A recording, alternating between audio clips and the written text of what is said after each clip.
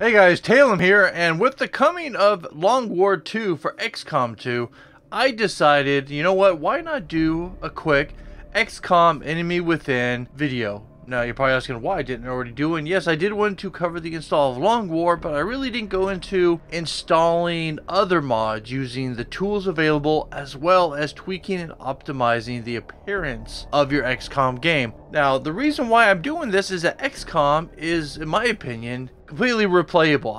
I know a guy who put over 1,400 hours into this game.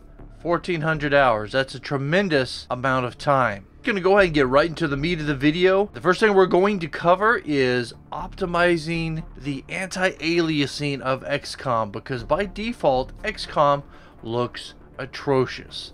Now let's go ahead and take a quick jump into XCOM so I can show you exactly what I mean. And we don't have to go very far, we just have to go to the intro screen. Alright, here we are in game. Now if you take a look at the screen, you can tell that the anti-aliasing is not great at all. Bradford doesn't look that bad, but if you look at the environment around him, you can tell that the anti-aliasing, especially on the railings and on the support beams here, they're not very good. You can see the flickering wavy lines, and this is with the settings of the game set to maximum. Now what you want to do before we get into the next step with the Nvidia Inspector, what I want you to do is under options, make sure your video and graphic settings are exactly where you want them. You want your resolution to be as high as possible. If your screen can do 1080p, that's what you want. Your graphics, go ahead and pump them all to maximum, unless you have, for some reason, an older computer that just can't handle it. But just about every computer that has been built, you know, a decent gaming computer over the last 3 or 4 years should be able to run this on high without any kind of problem. So just make sure that's all set. Make sure your resolution set. I turn off VSync and smooth frame rate smoothing. That's something that you don't need if you have a high powered computer, because this game doesn't screw up if it goes over 60 frames per second. The engine isn't that finicky. You're not gonna have soldiers flying across the screen.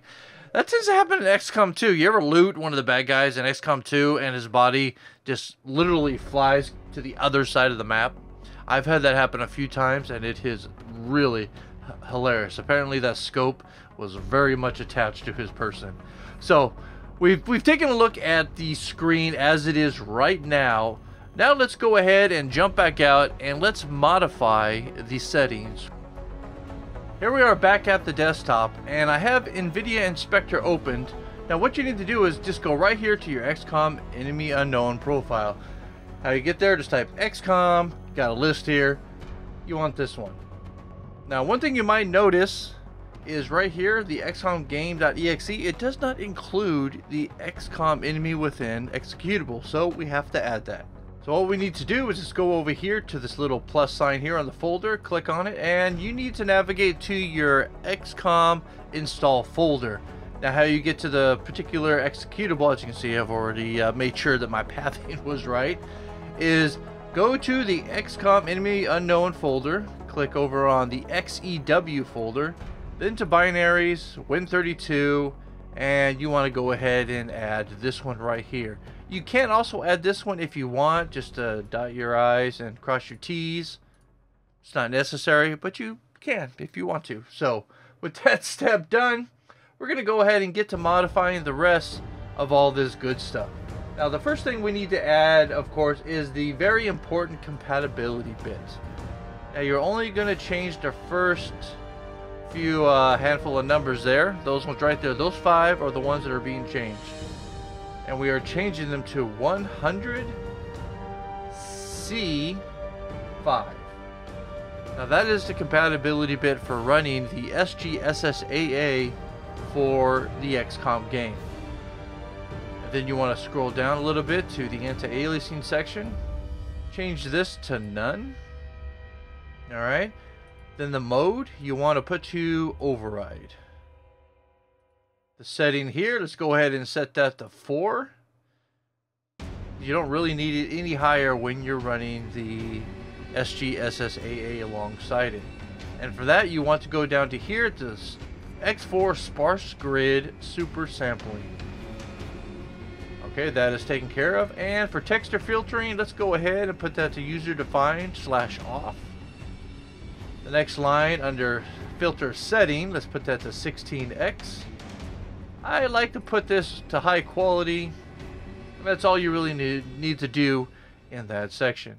Now down here under the ambient occlusion, you can go ahead and switch that to quality. You can put it on high quality if you want. And enabled. In fact, I'm going to go ahead and do that. My computer is pretty meaty enough to be able to handle it. Let's go ahead and click apply. And there, and now it's done. Now I'm just going to drag this aside here. Whoop, get over there. Drag it aside there. And now I'm going to jump back into XCOM and show you the difference. Here we are back in the game. Now the angle has changed of the opening screen here, but you can almost instantly tell the difference between this screen and the previous one. As you can see, the railing is smooth, the shell of the interior is flicker free.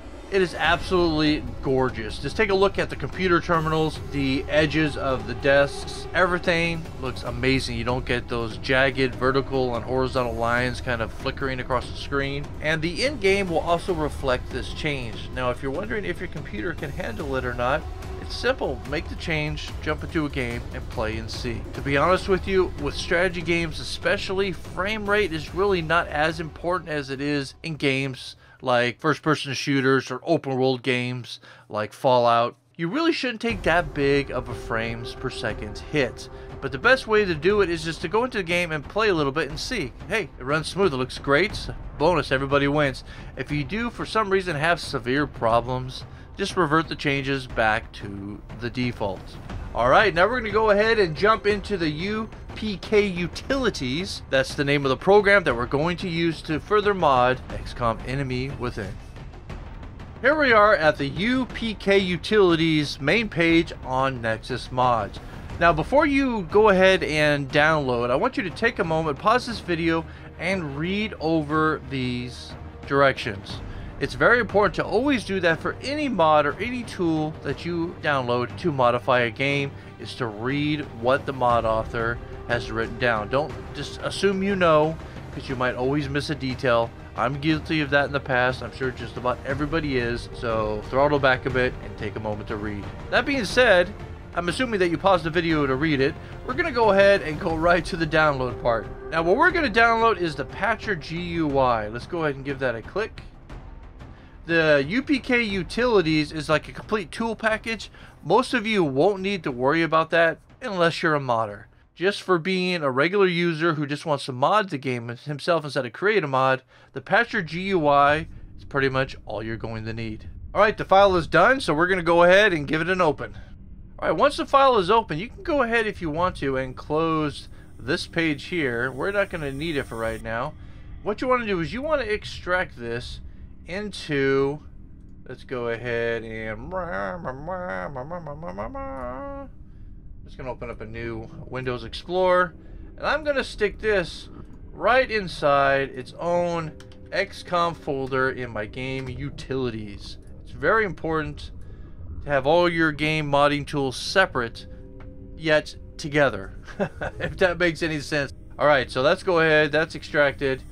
We can click it open, and as you can see here, we have the application. This is what you will need to run. And let's go ahead and give it an open.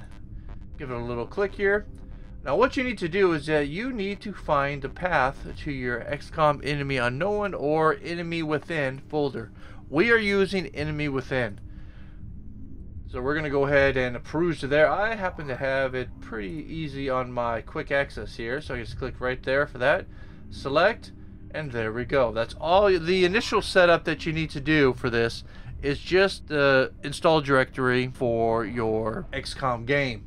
Alright, the next thing we're going to do is we're going to actually install a Long War compatible, because I do have Long War installed for my XCOM Enemy Within game. If those of you who don't have Long War, the steps I'm going to do are going to be the same for any other mod, except I am just taking Long War into consideration of the mods that I choose to install along with it. So that being said, we're just going to go ahead and jump on over to, let's see here. This one looks good. We're going to go download one of these brilliant mods for the XCOM interface and gameplay tweaks. Now this page has modifications for enemy within, enemy unknown, and Long War. But what you need to do is just read, because if you went straight to the files and you see all this different stuff and you're like, oh, I want this and I want this and I want this, I want this, this, you don't know if you're doing it right. You need to read the description, because as it says right here, list of Long War compatible tweaks, there's only this little list here available for you to use. Okay? A lot of these other ones won't work with Long War, because Long War either already includes them or it conflicts with the system that Long War is putting into place. Let's go with number 6 here. Display soldier experience, psi experience, and mobility in battle for Long War. Very important things to show. So we're going to go ahead and click over to files. Now comes the point of downloading the file, but another thing I want to point out is if you're familiar with your versions, Long War is at its full release 1.0 version. This one here says beta 15, which was the last version before the official release. I've tested it and I know for a fact that this works with the 1.0, but in some cases you won't know that, so it's a good thing to post a comment and ask the question. Say, hey, does this work with the newest version of X such and such? I know this does, so we're just going to go ahead and download it. Now if you notice, there is no mod manager, so we're just going to go ahead and download it manually. Now if we open it, you notice that it's just a text file. Isn't that a little odd? Well, XCOM mods based on text and INI files. It's just pretty simple. Now what you can do is you can extract this to any storage place you want.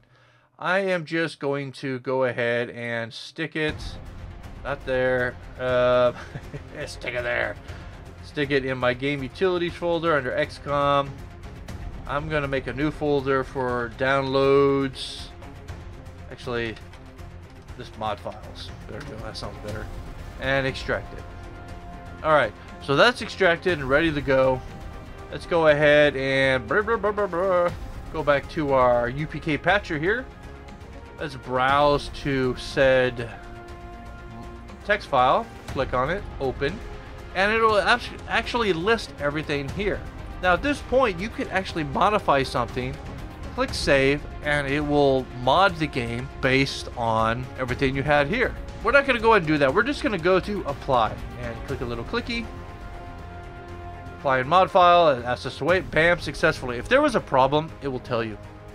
Like usually if you're trying to use the wrong version or an enemy unknown version, it'll pop up and say, hey, doofus, you got the wrong file. It doesn't work. But it didn't say that to me, so my feelings are spared. We're all good there. Now let's jump back real quick to that mod file folder, and now you see there's 2 of them now. One of them is an uninstall text. This will revert the game back to its state prior to installing this.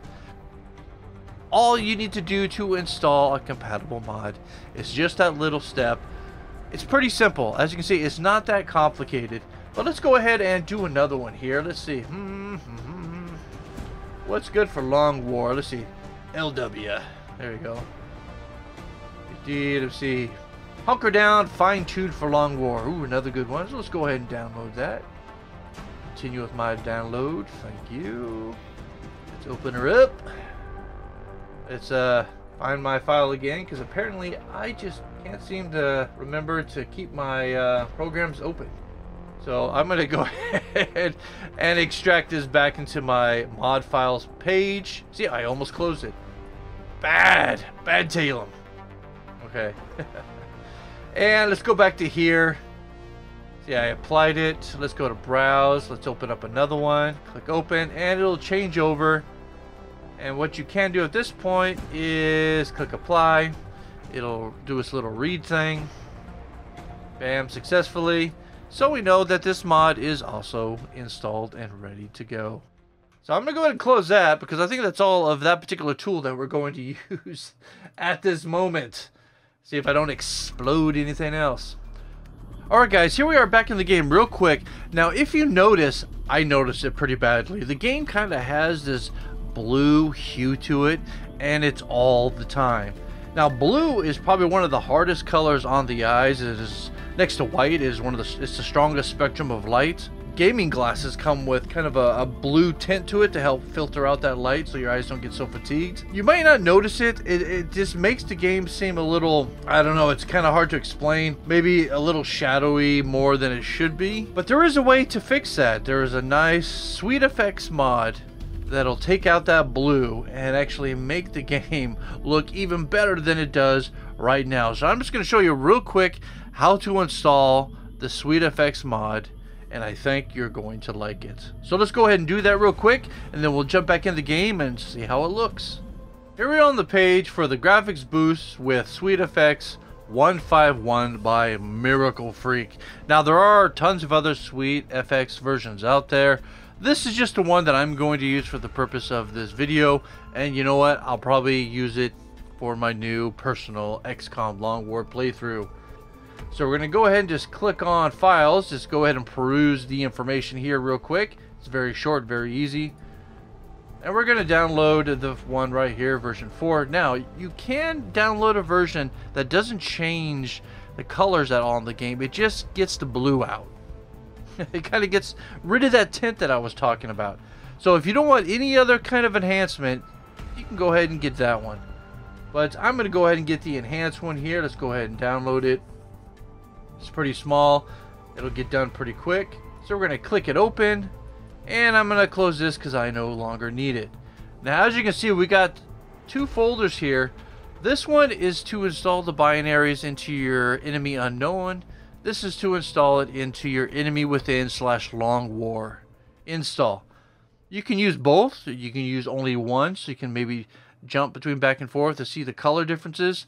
I'm just going to use the enemy within one, and I'm going to extract all these manually. It's just the way I like to do it.